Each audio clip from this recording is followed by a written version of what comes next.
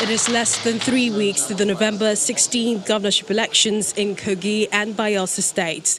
The chairman of the Independent National Electoral Commission, INEC, is meeting with leaders of political parties in Abuja.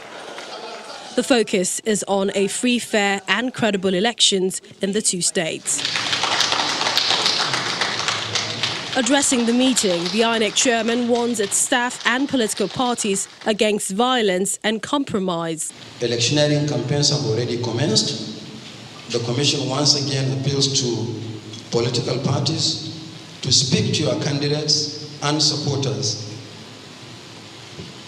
and to advise them against hate speech, inciting statements, fiscal attacks on opponents, destruction of each other's campaign materials, and other sundry violations of the Electoral Act. Of course, voter harassment, voter intimidation, including vote buying at polling units, constitute violations of the Electoral Act.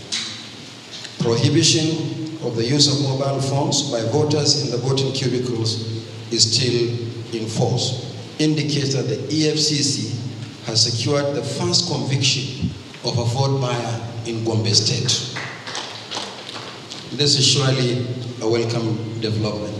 The electoral umpire also explained the reason behind the decision to combine the Kogi West senatorial rerun with the governorship election. President.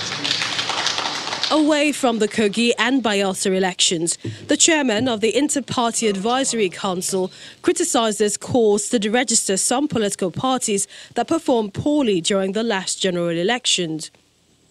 If the Senate continues to make this pronouncement on a day-in basis, it will seem as if they have authority to control what Constitution has already given to the Commission, that they are independent in nature. The 2019 general election was severely criticized by observer groups for failing to meet what they describe as the threshold of free, fair and credible polls.